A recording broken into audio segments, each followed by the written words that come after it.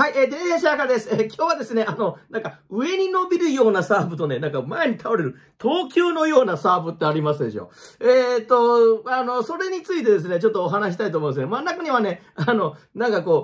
上に伸びるような、これ、ショルダーオーバーショルダーのようなね、ショルダーオーバーショルダーってのは、トスアップするじゃないですか。この前の角がね、後ろからね、なんですかね、追い抜くような、サーブなんですけどね。多分後ろの動画で出てると思うんだけど、ちょっとトス上げた時のね、この前の肩位置見てもらえばわかると思うけど、前の肩が下がってないんですよね。このままこの肩の位置がこのまま上がって打ってるっていう形になるんですね。これショルダーオーバーショルダーって言うんだけど、どうしてもね、投球ならサーブになってしまうと。それについてですね、一体どうなのということについてちょっとお話ししたいと思いますね。ちなみに私のことについてお話しさせてください。私はテニス雑誌の方で記述解説、その他、世界のテニスの事情なんかをですね、雑誌の方で掲載していました。で、その他ですね、日本代表選手、プロになるまで、いろんなジュニアを出してきて、で、あとはもういろんなね、海外のアカデミー、その他、高校に、留学させる留学事業、その他、いろんなスポーツ施設とですね、そういうのもちょっと経営したりとかしてました。その30年のですね、ちょっと経験をね、ちょっと、お伝えしていきたいな、というふうに思いますですね。ちなみにですね、サーブなんですけど、これあくまでもね、ジュニアが対象なんですけど、多分ね、一般の人もね、当てはまると思うんですね。で、いろんなフォームありますよね。トスを低くして、中にはね、トスを低くして、低くしない方がいい人もいるし、逆にトスを高くして、打った方がいい人もいますし、その違いって何なんだろうかとかね。どっちがいいとか悪いというふうに決めるわけじゃないんだけど、これ結局ね、やっぱりね、運動能力なんですよ。運動能力の、特性によって、もう変わってくるということなんですよね。で、ちなみにですね、ちょっとまた後ろの構図見てもらえばわかると思うんだけど、これが子供からね、大人までの体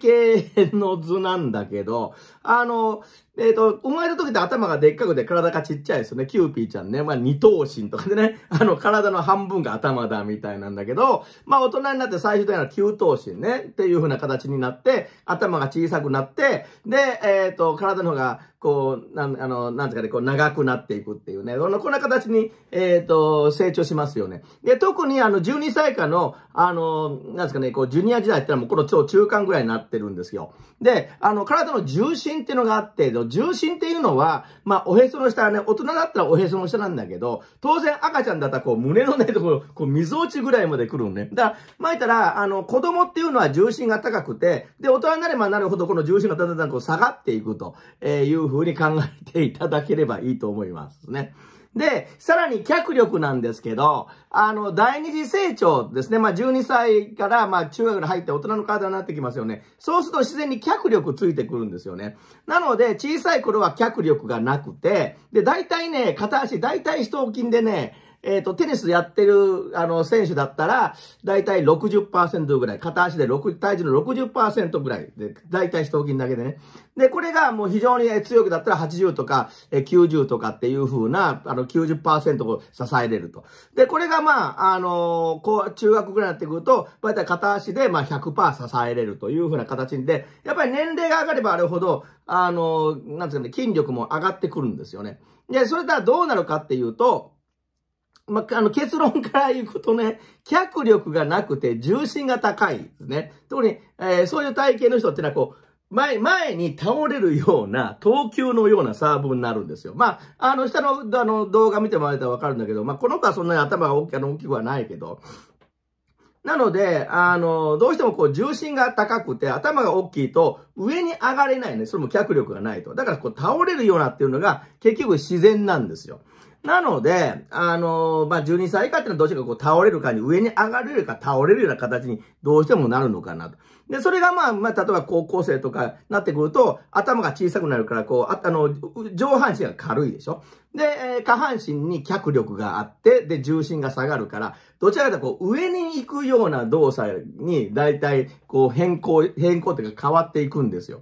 で、結局、言ったら、特に男子なんかもショルダーオーバーショルダーって上に上がるようなサーブになっていく傾向があるということなんですよね。で、それを踏まえていけば、やっぱりなんていうんですか、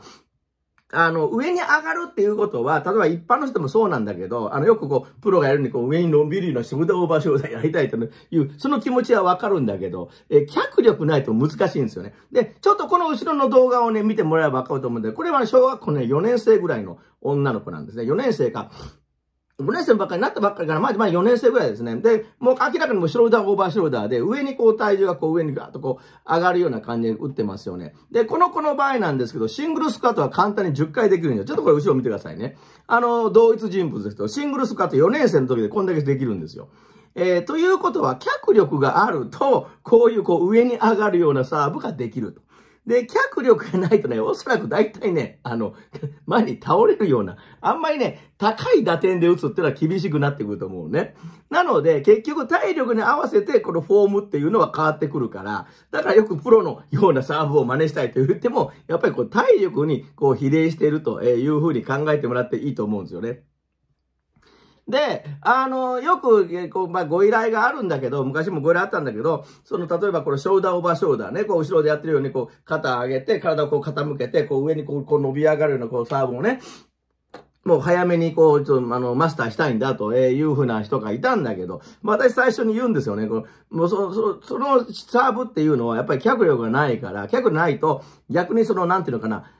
形だけね、ショルダーオーバーショルダーできたとしても、上に上がれない、フォームできたとしても、おそらくサーブ遅いんだよね。やっぱりね、極端に言えば、フォームは最新型のフォームでもね、なんていうか、体力ないから。パソコンにね、古い CPU のパソコンになんか最新型の OS 乗っけるようなもんでね、新しいものを乗っけても、なんていうかね、なんて機械の、CPU のスピードに合わないものだったら遅くなるのと同じで。やっぱり最新型のフォームっていうのは、やっぱりそれだけの、なんていうのかな、体力っていうのも必要とするのかなというふうに考えてもらっていいと思うんですよ。ということは、もう以前にもあったんだけど、何人か挑戦していていただいたんですけど、私はもう最初からちょっとスピード遅くなるし、成長待った方がいいんじゃないのっていうのもあったんだけど、いや、どうしても先挑戦したいですって言うから、やったんだけど、やっぱ案の定ね、体力に関してはちょっと的に無理があったから、で、先方の方のコーチにもね、やめた方がいいとかって言われましたとか言ってましたけど。だから、取り組むのはね、だから、全然問題ないし、それに関しては私も協力はしますけど、でもあらかじめこういうサーブを、調整するんであれば、後々筋力もつけて、やっぱり16歳以降になるようなフォームになってくるから、それをちょっとやっぱり理解した上でね、こういうのは取り組んだ方がいいかなと思うんですよね。で、あと大人の人もそうですよね。やっぱり脚力ないと、やっぱり上に上がるようなサーブっていうのは多分難しいと思うんですよ。なので、トスなんかもそうで、やっぱり高い位置でプロが言うようにブーンとやるようなのは、やっぱり多分無理だと思うんですよ。でむしろやっぱり体力ない人はトス低いところを、打ってもらった方が、で、ちょっと投球気味に打ってもらった方が、おそらくスピードは出るんじゃないのかな、というふうに思うんですよね。なので、ここはやっぱりね、中にはね、なんですかね、よく私が動画でも言いましたけど、プルサーバーどうとか、プッシュサーバーどうとか、いろいろ言ったけどもね、やっぱりね、もうその人のね、やっぱりなんていうか、運動能力と比例するんですよね。なので、やっぱり自分の、やっぱり体力に合った、動きというか、そういうのをやっぱり見つけてもらって、取り組んでもらうことが、一番いいのかな、ということなんですよね。なので、逆に言えばですね、なんですかね、低年齢の子でも脚力があって、なんですかね、バネがあるんであれば、ショルダーオーバーショルダーのような4年生でもね、ショルダーオーバーショルダーのような動作っていうのは、問題なくできる場合があります。これはね。ただやっぱり体型的には重心がちょっと高いから、ちょっと無理はあるんだけど、後々ね、そういうサーブにバージョンアップをしていくということを考えるんであれば、もしシングルスクワットがね、10回ぐらいできて、このバネがしっかりあるのであれば、ちょっと、こういう上に上がるようなサーブっていうのも挑戦してもらってもいいんじゃないのかなとは思いますですね。ただし、やっぱり、ジュニアの場合だと12歳以下だったら、やっぱり前に倒れるような、少し前に倒れるような、投球のサーブの方がおそらくスピードは速いし、無理はないのかなというふうには思うんですよね。で、ちなみにね、これナショナルの方からに言われた例なんですけども、導入の仕方で、これ ITF かなんかで調べた資料かな。トスアップした時のね、この肩の高さっていうのが、12歳以下ってこれ平行ぐらいね。で、平行ぐらいでやっぱり、こう、投げるような、こう、サーブの動きになるということなのね。で、14歳以下になったら、ちょっとこう、肩の高低差がついて、少しこの、ショルダーオーバーショルダーに近いような動作になっていって、で、16歳以降で完全に、前の肩を後ろがこう追い抜くような、完全なショルダーオーバーショルダーに、近づいていけるという風なのが、平均として出てるよということなので、基本的に成長と体の構造の違いの変化によって、サーブのフォームっていうのはちょっとバージョンアップしていく傾向があるよということになりますよね。で、中にはこの、なんですかね、どうしてもトスあまり高くせず、こう、前にこう、倒れるようにっておかしいけど、トスを前にして、バーンと速いサーブを、打った方がいい人っていうのは、おそらくね、ちょっと脚力が足らないか、ちょっと少し非力気味だと思うのよ。で、そういう人は、やっぱり、あんまり高さを出さずに、ちょっと前に少し倒れる感じの方が、もしかしたら体に優しいのかもわかんないですね。そこはもうやっぱりこう体力見てみないとわかんないで、一回皆さんね、シングルスクワットやってみてください。で、それでね、ちょっと見てみて、で、シングルスクワットできる方はまずすぐできるわけじゃなくて、それプラス、あるとバネね。で、バネっていうのは、力かけるスピードだから、それがあるんであれば多分、打点上げて、で、ポーンっていうのは多分できるかなと思うので、結局そこに関しては運動能力と比例するよと、いうことになると思います。そこはちょっとね、やっぱり、自分自身をね、しっかりと見た上で、サーブのフォームとかね、そういうのはね、ちょっと考えておられた方がいいんじゃないのかなというふうに思いますね。ということで皆さん、頑張ってください。